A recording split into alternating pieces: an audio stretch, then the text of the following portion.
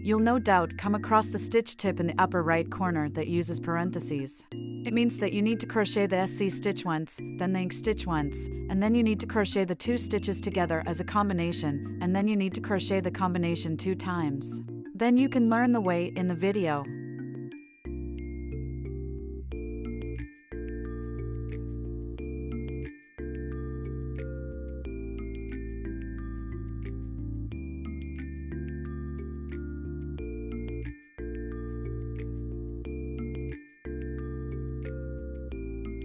We have now completed one combination and need to crochet one more.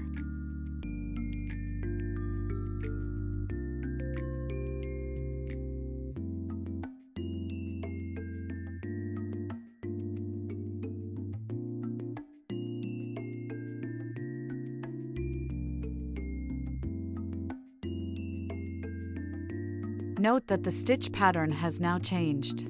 You can understand that you need to crochet 1 SC stitch, then 1 SC stitch, and finally 1 ink stitch. The 3 stitches become a combination, and then you need to crochet this combination 2 times in total.